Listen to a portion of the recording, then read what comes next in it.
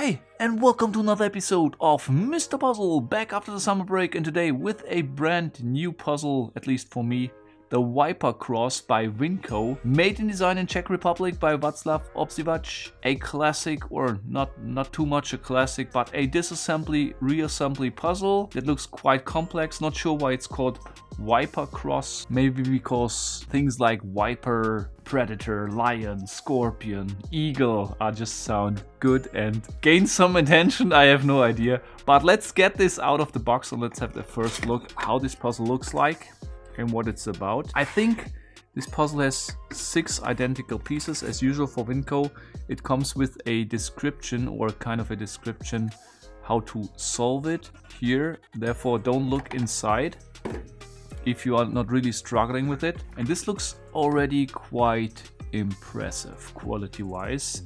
By the way, it's made from plum wood. These dark areas are plum and the bright areas are maple. Quite impressive, and if I see these pieces, I would assume it's kind of a coordinated motion puzzle. By the way, this puzzle has also a compartment inside.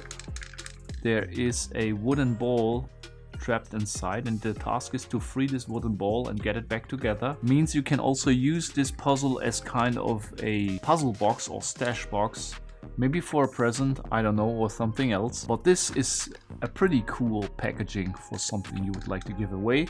Looks amazing, is made very well, and of course I also like to figure out how well it is from puzzling point of view. The difficulty, by the way, on the Winco scale is 3 out of maximum of 5. Let's see if it will get the same rating on my personal difficulty rating scale, or maybe a little bit easier or more difficult. So it definitely sounds interesting, it looks amazing, it feels amazing in your hand, and I'm really looking forward to see how cool it is from puzzling point of view. So let's see how to disassemble this thing, and oh, I think it's quite easy to disassemble, as you can see. Yeah, if I twist it, the parts come apart. Wow, this looks cool. The ball is already out. Now I just take it apart. Woo! It falls apart. Maybe I should have looked how these pieces have been exactly been joined together. I forgot about it, but this looks pretty amazing here. I mean, look at these pieces, how well they are made. Very cool. And if you know what type of puzzles Winco is usually doing, this is exactly the type of puzzles. A lot of puzzles of them are made. Quite complex coordinated motion puzzles that you somehow need to disassemble, which is most of the times easy, but getting that back together is something different, as you can see and imagine if you see those pieces. I'm just gonna check now if all of these pieces are identical, which is an important detail, but they look definitely the same. So I will just put them here aside in a more package friendly way and start with these 2 pieces. What was the initial shape, by the way?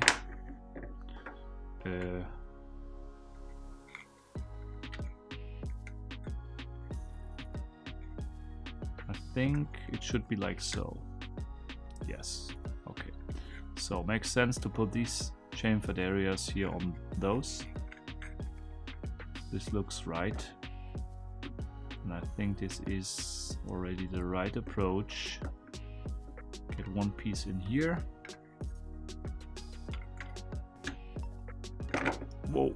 No, this is gonna be a fiddly and tricky one, I think. Let's see. Wow. Ah, okay. Now they are together. The more parts are there, the more tricky it gets, probably. Whoa. I see no way how to join 2 or 3 pieces and then put it together. You need to slide them apart and back together again. Here we go. Back in again. Now, let's see. Whoa.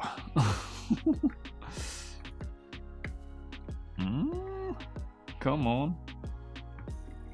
Come on.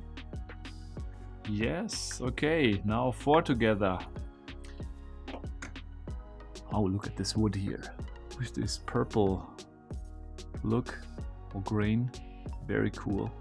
So next one. This time I try to get it in over here. No, this is wrong.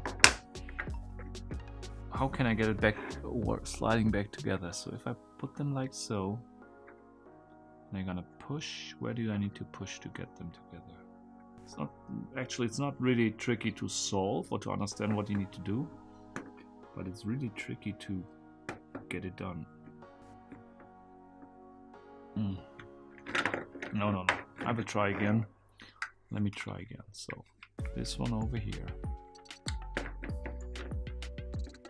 Maybe let me try like this. Let me get 4 pieces in place already, and then just lift the bottom and the top at the same time. Maybe this works out. Let me see. This would be a cool trick. Another one in here.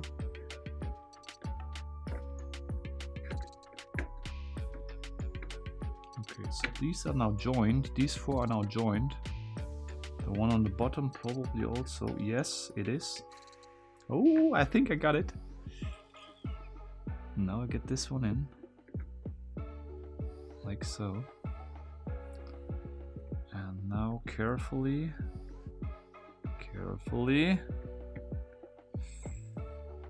Ooh. Lift the one on the bottom maybe. Where is it? This one? Whoa, come on, this was elegant, wasn't it? Okay, and this is also how you can open and close it. If I pull this one down, wow, look at this. Look how this comes together again. Oh, this is insane. You see this? All these sliding pieces. So if I take this out again to the top, I can put whatever I want inside. The size of the compartment seems to be as big as 2 pieces. So like a cubicle compartment in this height of like maybe 3 centimeters. Wow. I put in the ball again. Bam, here it goes. And I can tell you already, puzzle solved. Pretty cool puzzle, pretty satisfying to handle. If you are a collector of wooden puzzles, this is definitely a must-have. And also, beside the puzzling, it's a very, very cool display piece. The difficulty though is not too difficult. I would rate this with a 2 out of a maximum of 5. So 1 less than the initial rating from Winco puzzles. The reason why I'm rating this lower is that you figure it out quite quickly how to disassemble it. Actually, basically you just need to spin it and it's already solved. But the assembly is a little bit more tricky, but after 1 or 2 minutes you already realize how to do it, and then it's just a thing of dexterity and the right idea how to join it, and this was also not too difficult to find. However, I consider this still a very, very cool and clever puzzle. An excellent design and excellent craftsmanship, so definitely recommendable from my side.